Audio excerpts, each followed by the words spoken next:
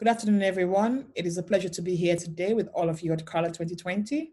I'm Victoria Thomas and one of the program advisors for Carla, and also one of the moderators for the many conversations we're having across the weekend. I was asked to talk about carving out one's place and to share some insights from my journey about how I carved out my place in the film industry. I have to admit that when I first heard the topic, I was torn between two moods. I was slightly amused and then I was also slightly confused. Partly because, on one hand, I had never really considered the possibility that there was a place, or that I had to carve out one, or that I had been carving out one. And so for me, preparing for today has been a process of reflection on my journey, almost like a before and after special in the magazine. I had to think back to where I started, what my expectations were at the time, where I wanted to be, and where I exist today. Currently, I occupy two places, one as a filmmaker and the other as a film educator. As a filmmaker, I work across documentary and fiction. As a film educator, I'm currently the course director for a Masters in International Film Business program at London Film School. And the question I guess I was trying to answer when I was doing all this reflection was whether or not I did carve out a place deliberately and consciously, or whether it was subconsciously, did these places spring up because I was reacting to the world around me? Or is it possible that I exist in a place that I actually had no say in creating, but it was a place that was created by the dominant culture and I was forced to exist in it? I know I went into the film industry full of energy, thinking I was there to learn about the tricks of the trade, to be able to make action and thriller movies and sell them.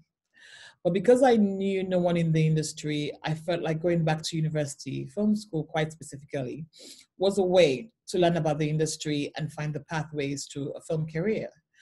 Because when I first went to university, I was 16 years old. I was really young. And back then I was there to study for what was considered a normal job by my family, which was to train as a lawyer. When I went to film school, I was in my late 20s, which means that by that time, I had had a lot of university education already and lots of years in the working world as well. So this was very much a conscious career change for me. But I wasn't sure whether it was going to work out, and I knew I had a backup plan in law.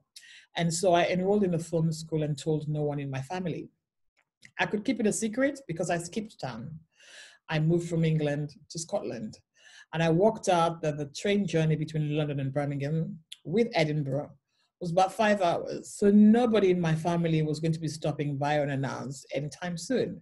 And it worked. I could literally explore having a film career in a film school without anybody in my family finding out. And that was hilarious. But what I discovered when I got to this film school was a curriculum that it reflected the world that the artists lived in at the time through the screening programs, because we had to watch a lot of films and we had to talk about them. And that was actually something I was looking forward to because, I enjoyed watching films. But when you're making film in a world that was legally racist, sexist, or homophobic at the time, chances are if your art is reflecting that world, you're probably going to posit those images as incredibly normal.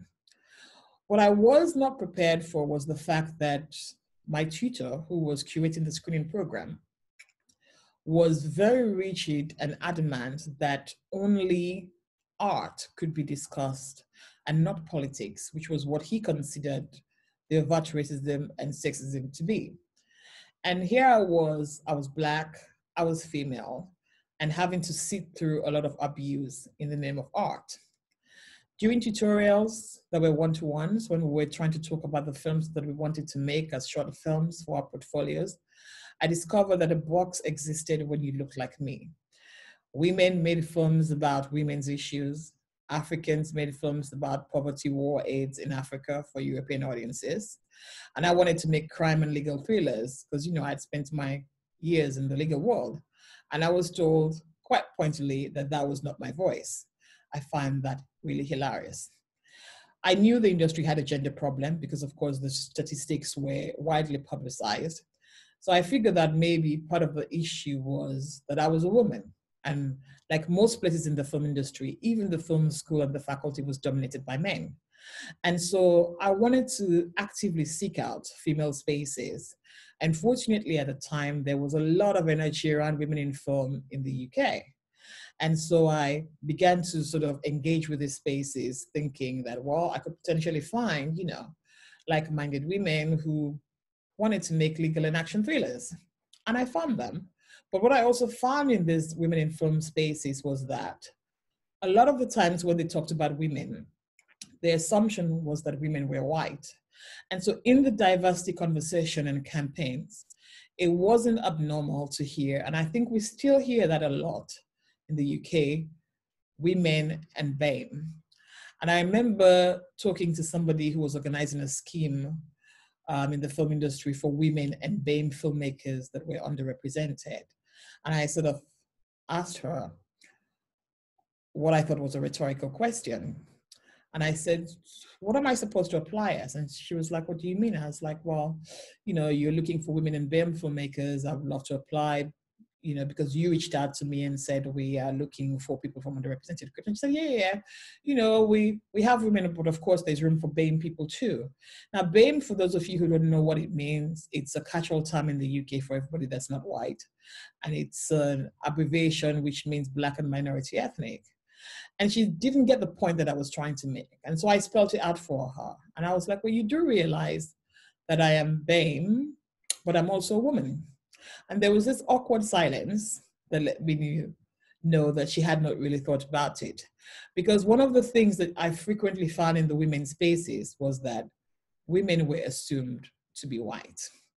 And so yet again, I began to feel that perhaps that was not a place for me.